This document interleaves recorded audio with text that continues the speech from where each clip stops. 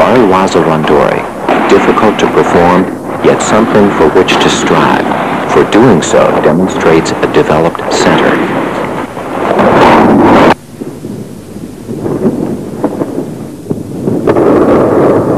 Suwari-waza, or techniques performed from a seating position, are an integral part of Aikido, one of the few modern disciplines to emphasize their use. Although Suwari-waza are not often seen in contemporary martial arts, they are still performed in Japan by schools devoted to Hoshiki no Kata, the original styles of karate, judo, and others.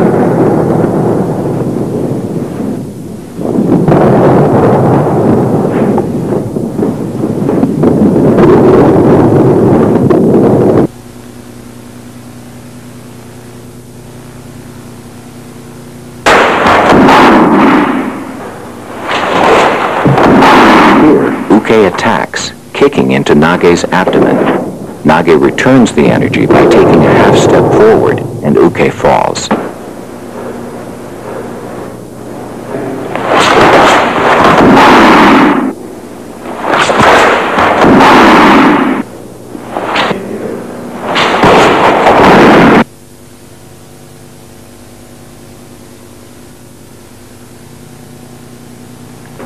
Uke quickly stands, aiming a kick at Nage's chest. Nage catches Uke's outstretched leg and turns as if turning a steering wheel. Uke's balance is broken, and he falls to the mat. Nage steps forward and applies a knee lock, followed by a sankyo pin to the arm. Uke now is immobilized. These two demonstrations illustrate the necessity for a quick response.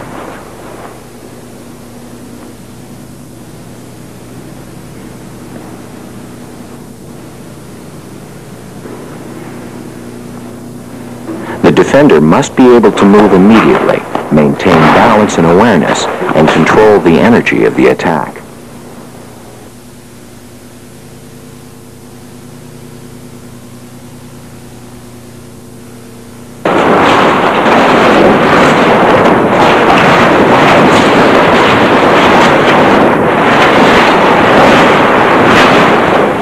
In Aikido, Suwari-waza training should not be neglected, for the practice of these techniques can greatly enhance and accelerate a student's growth. In preparation for Suwari-waza, students must become adept at Shiko, knee walking. Daily practice of Shiko drill number 1 is recommended.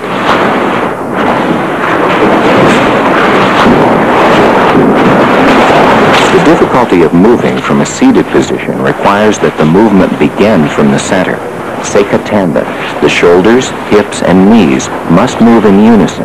The head and body must be aligned, or the movement will be unbalanced.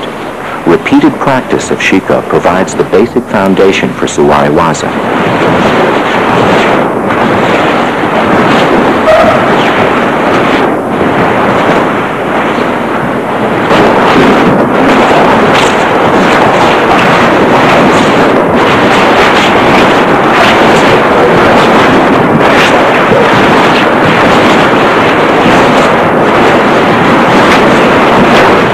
When practicing this drill, you should move around the mat in Shiko, with your hands slightly extended in front of your body, placed lightly on top of your thighs, or folded in front of your chest.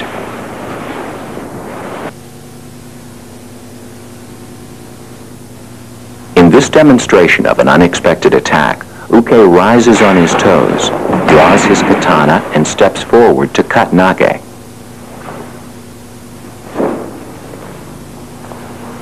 Nage enters deeply toward Uke's unprotected side, avoiding the arc of the blade.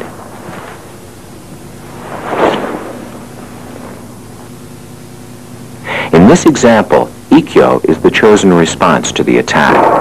Using his center, Nage catches Uke's arm and breaks his balance. Nage applies Nikkyo to disarm and control Uke.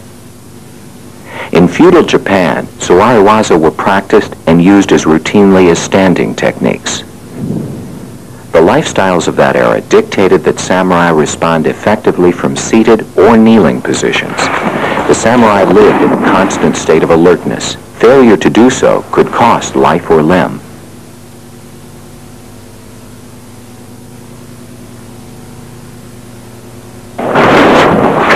In this drill, the bokken serves as a valuable training tool. The bokken ensures that one's hands are always positioned together in front of the body. Cutting with the bokken promotes proper alignment by coordinating the left and right sides.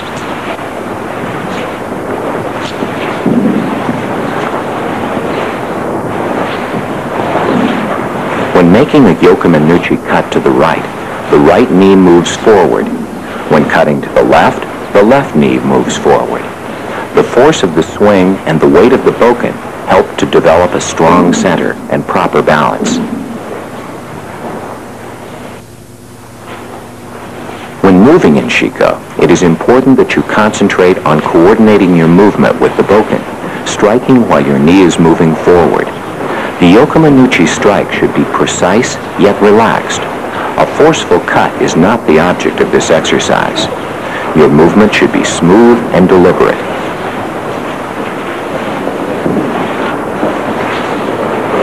As your practice continues, you may increase your speed.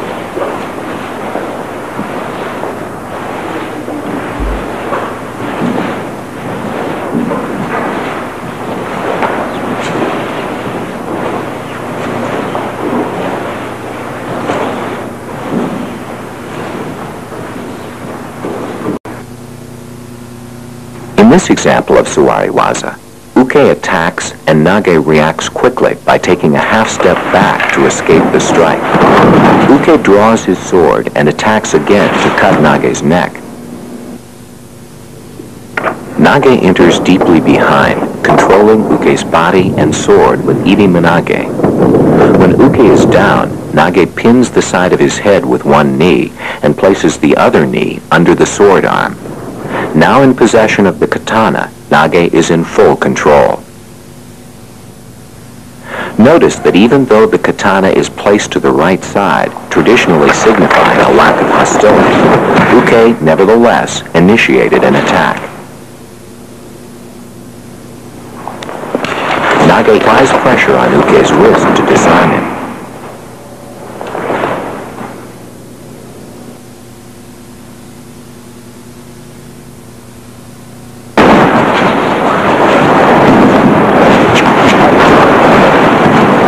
Adding the element of rotation to Shiko practice presents another opportunity for growth.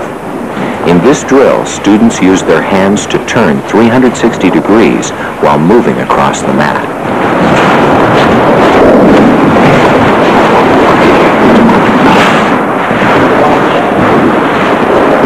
While learning to turn and spin, use your hands to shift your weight off your knees. This enables you to move quickly and to cover greater distances. This type of movement is used in Hanmi Handachi training and Suwari Waza Randori. It is recommended that you perform this practice often until your movement becomes smooth and fluid.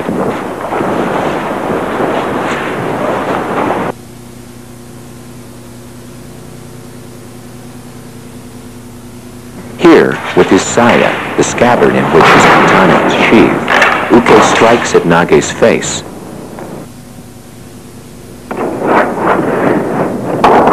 Nage responds with Ikkyo, a powerful entering technique. Nage releases the scabbard and draws the sword, thereby taking control and discouraging further attack. Nage's timing and movement sweeps Uke to the floor.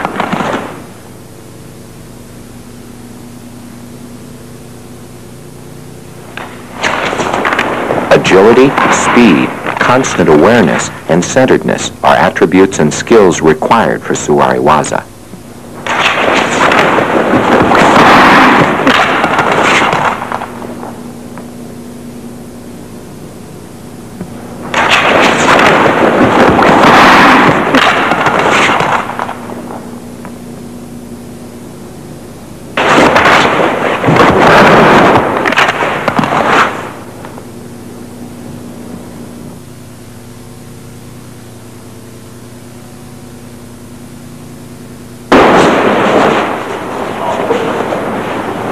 This drill helps students develop skills needed for practicing with multiple attackers.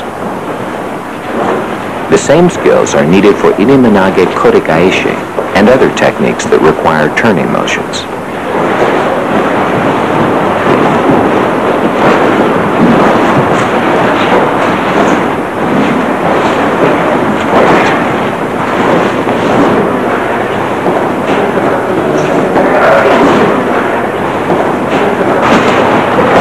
When performing this exercise, you should avoid shifting weight to your knees. Instead, weight should be placed on your heels. This permits quick alternating left and right turns. Your hands should be in a ready position. This is an excellent drill for learning to maintain balance while in motion. Start slowly, then work up to speed.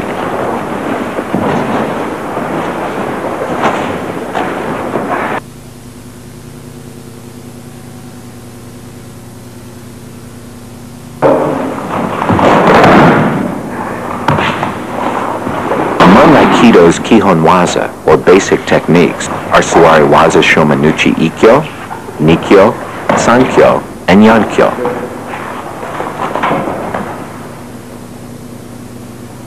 These techniques should be practiced repeatedly until the student can complete them with a fluid, stable motion.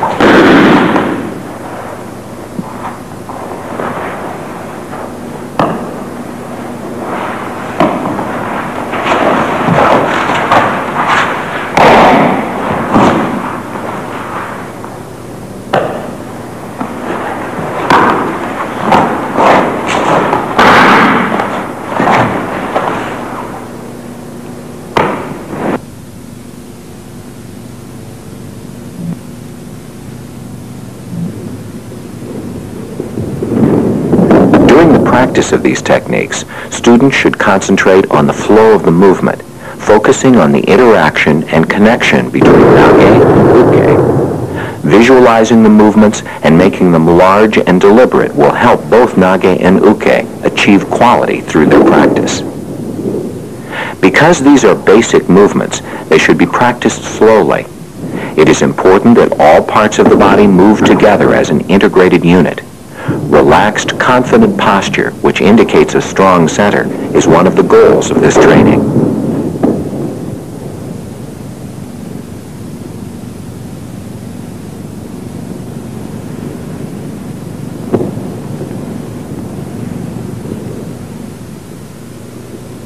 In this demonstration of Ikkyo and Nikkyo, Nage receives the strike with her center. Notice that she does not reach forward to catch Uke's strike. This would cause Nage to lose her balance. After receiving the attack, she moves forward into Uke's center, maintaining her posture and balance.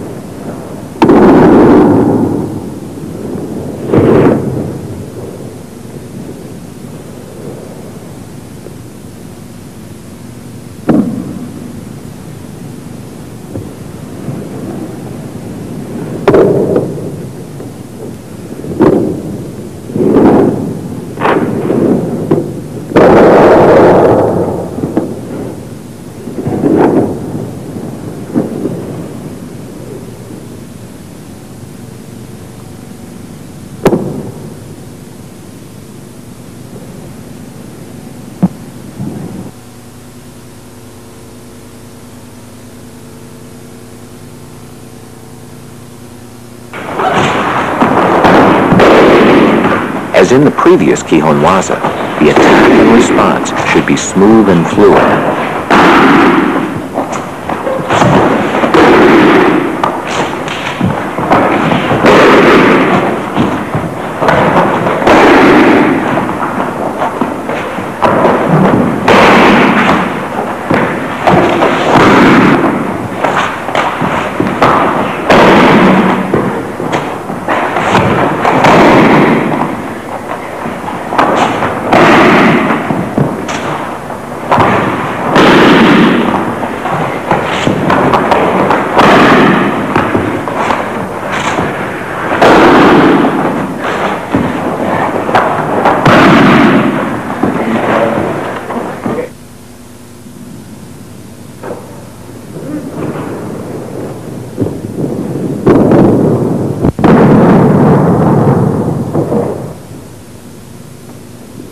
Nage remains focused on the movement, allowing the techniques to happen naturally. Her awareness is primarily in her center.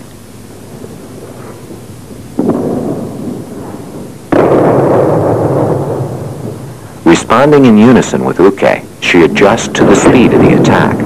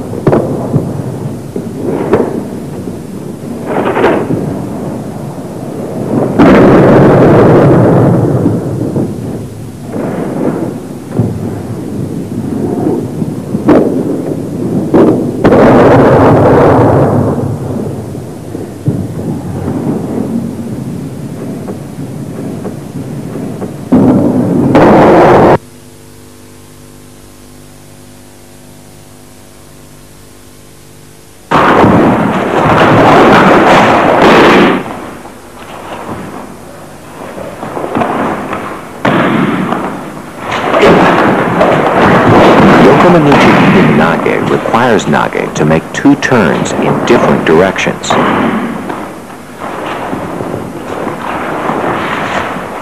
The first turn places Nage out of reach of the attack. The second turn places Nage safely behind Uke, where he can execute the technique.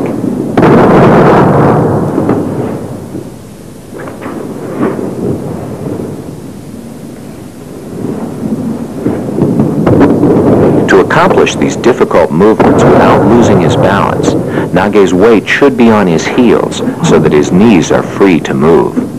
This freedom allows Nage to combine the 2 turns into one powerful movement. Here again, for this training, the quality of the movement and the relationship between Nage and Uke are more important than the perfect execution of technique.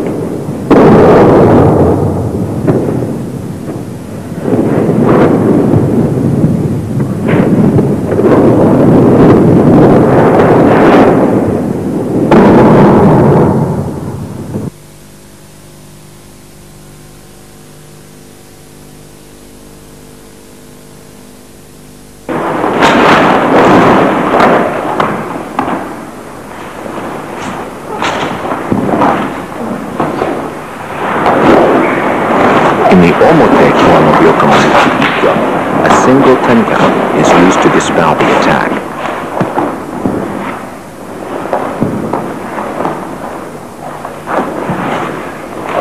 The Ura form requires 2 turns, one to escape the attack and another in the opposite direction to complete the technique.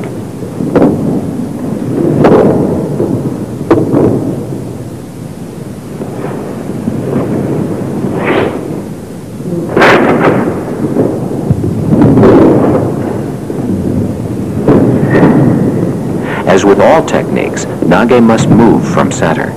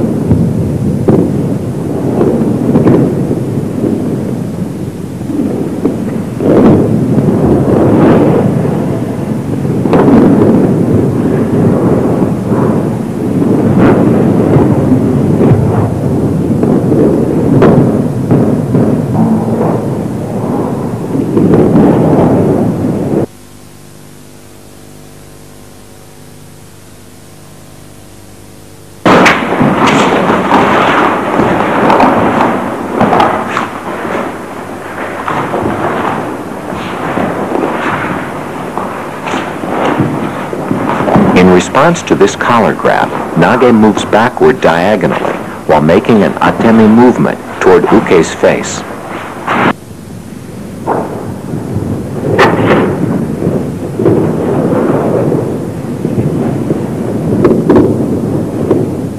Nage's striking hand moves to the inside of Uke's elbow, leading Uke downward.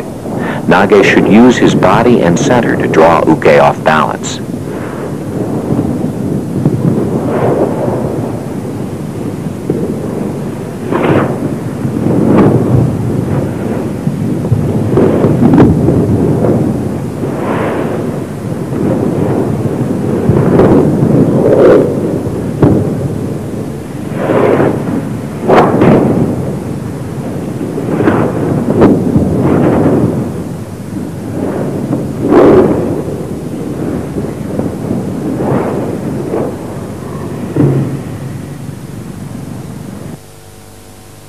The following 3 exercises help students to develop a strong foundation in Shiko.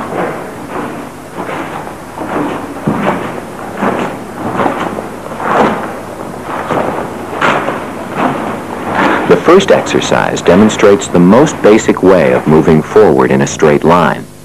Beginning on your toes, move your right hip and leg forward while keeping your feet underneath you. Your weight should be distributed over your knees and your feet, and it will shift back and forth between them as you move.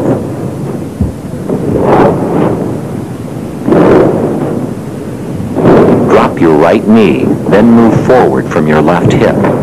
Your feet should stay underneath you. Drop your left knee, and then move again from your right. When you knee walk, your feet should not separate. If they do, your weight will be transferred from knee to knee, not from knee to feet, and your movement will be stiff and awkward.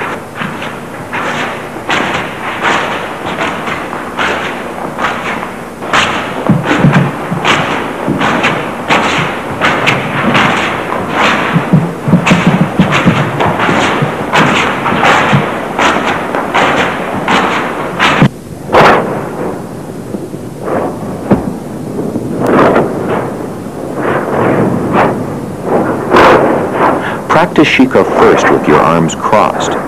As you become more comfortable with this movement, vary the position of your arms.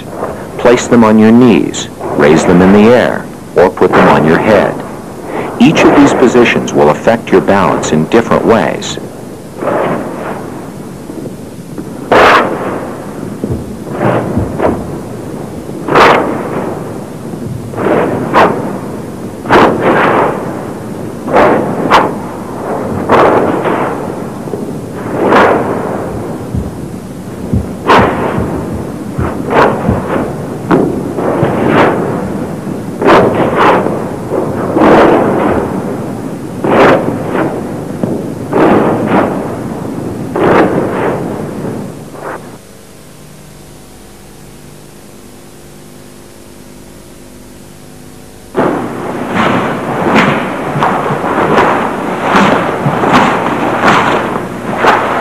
The second exercise, walking backwards, is difficult but can be mastered with daily practice.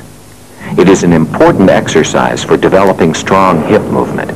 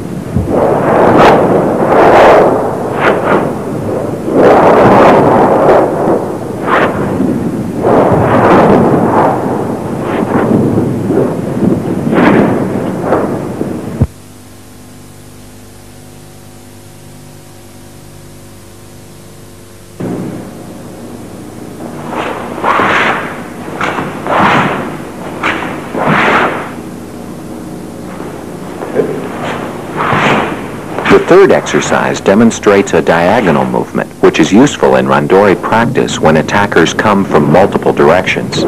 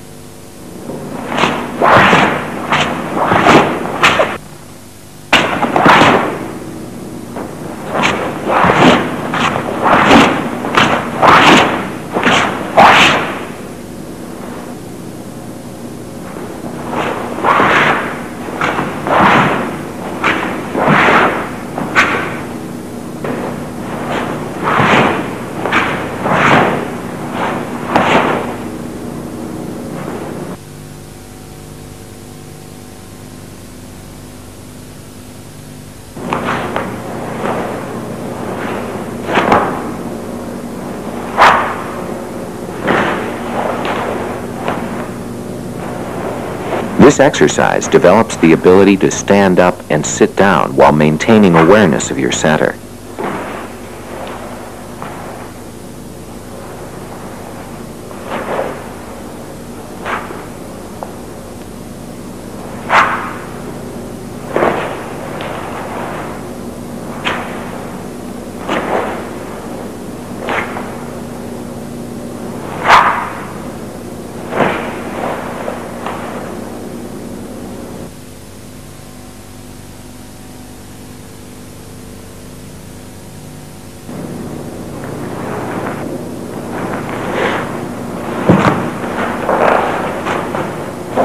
The fifth exercise further strengthens legs and hips.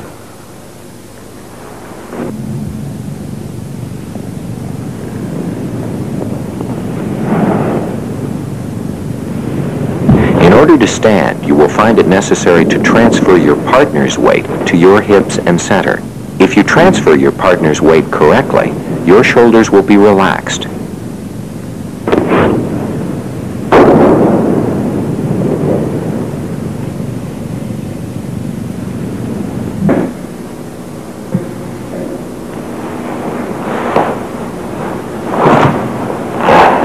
When starting out, it is best to work with someone light to avoid overexerting yourself.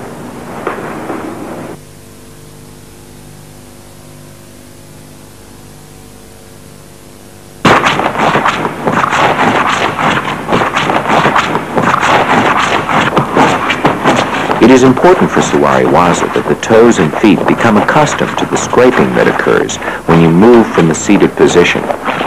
Simply brushing them back and forth on a tatami or canvas can toughen the skin.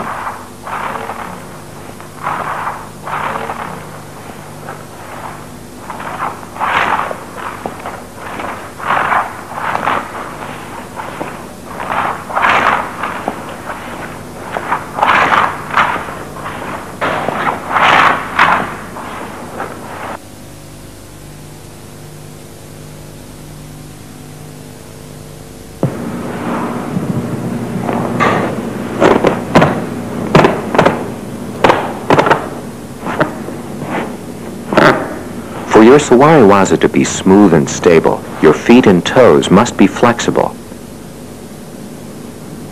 This exercise stretches the muscles and tendons of your feet. Begin stretching conservatively, gradually applying more pressure and extending further.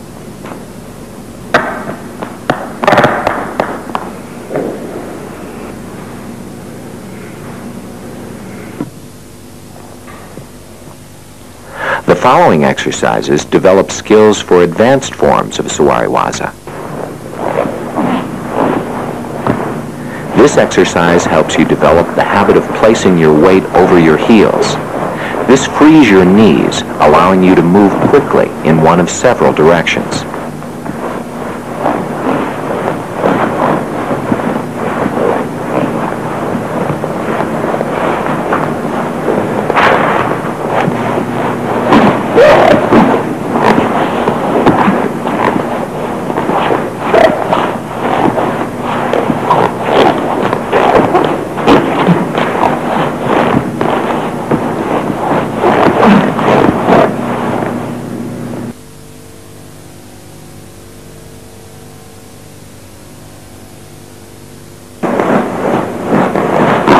Exercise number 9 helps develop your ability to turn in multiple directions. Start out practicing slowly with 1 or 2 turns and gradually increase the difficulty as you become more adept.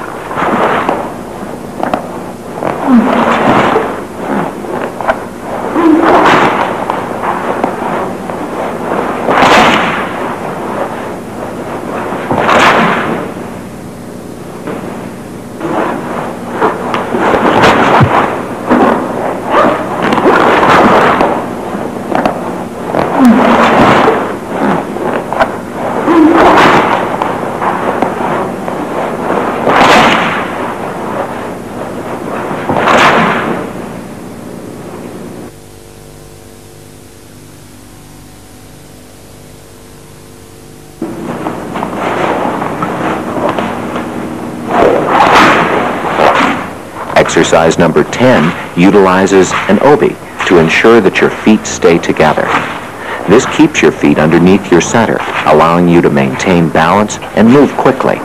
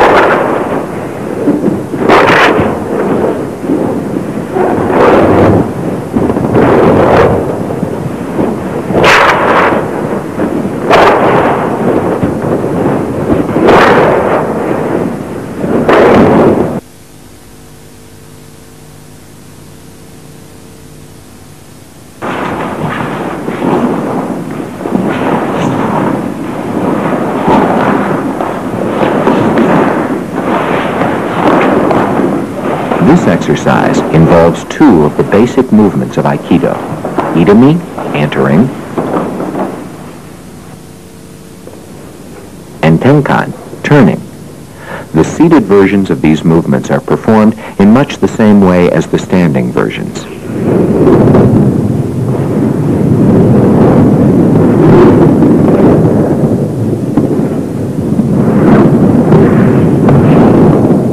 If you position yourself correctly, you will be able to push your partner and break his balance.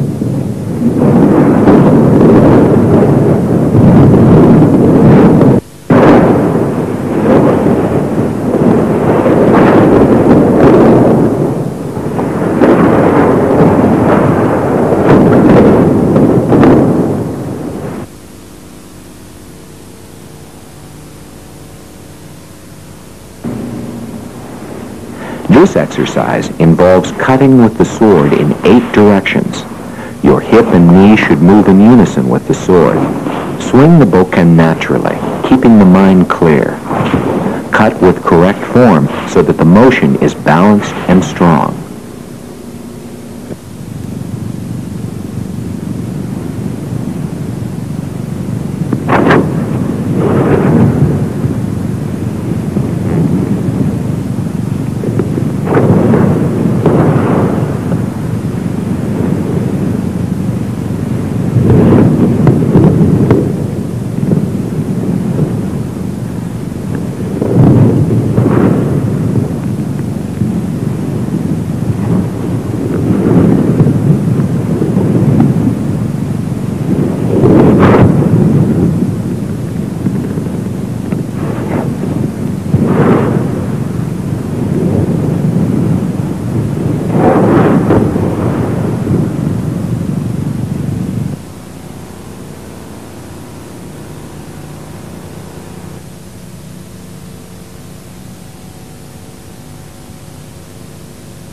Suwaiwaza Randori is the culmination of the drills and exercises presented.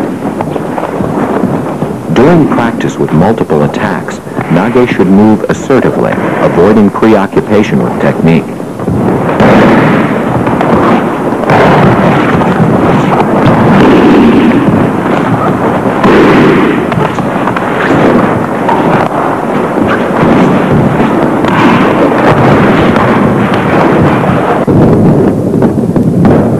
It is essential that Nage keep moving, concentrating on the position of the uke and their intentions.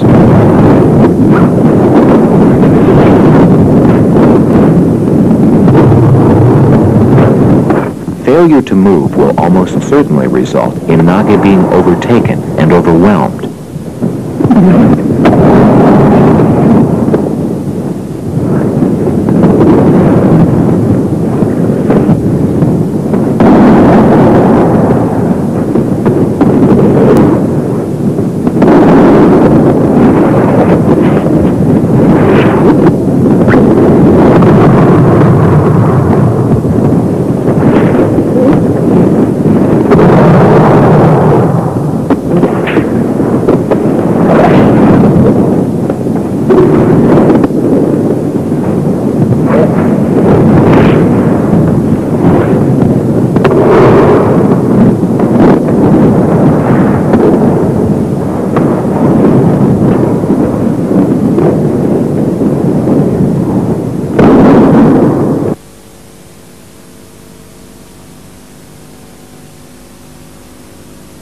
In Hanmi Handachi, uke attacks from a standing position.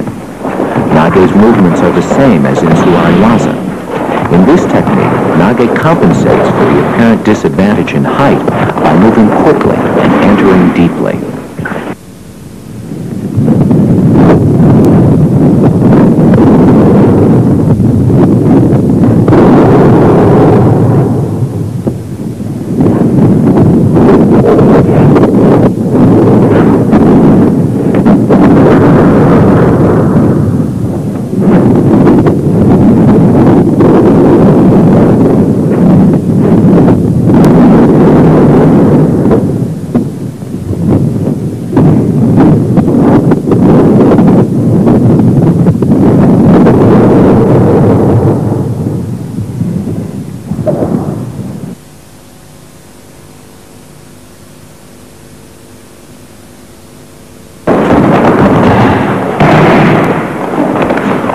Here Nage connects with Uke's arm to break his balance.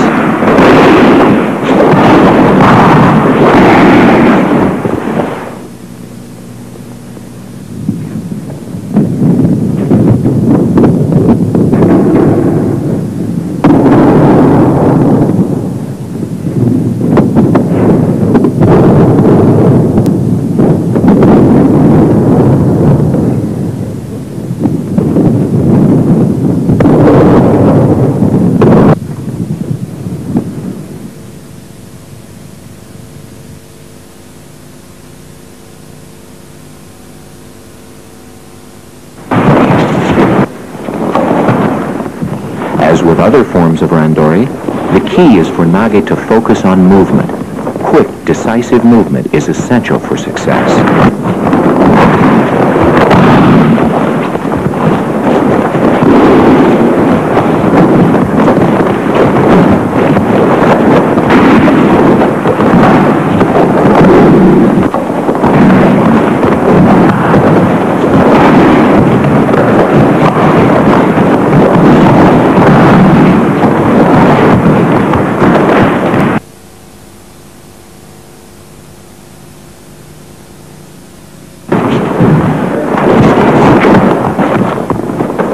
Attack with weapons, Nage's best defense is to move continually, always attempting to position himself behind an uke, using uke as shields.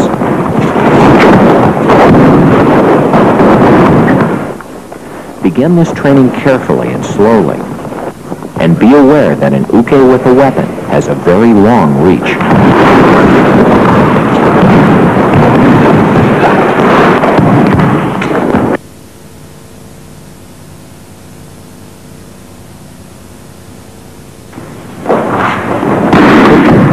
perhaps the most fundamental form of Suwaiwaza.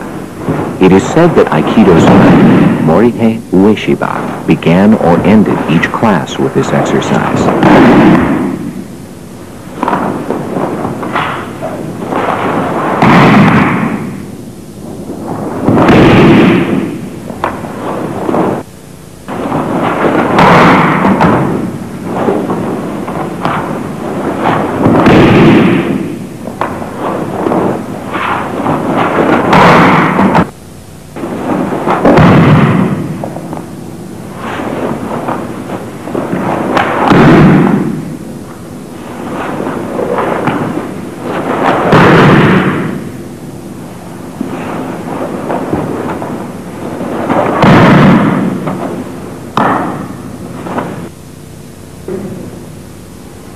Through Kokyuho, students attempt to discover their inner power, the power that originates in the center, the key that exists in each of us, the key that drives our practice.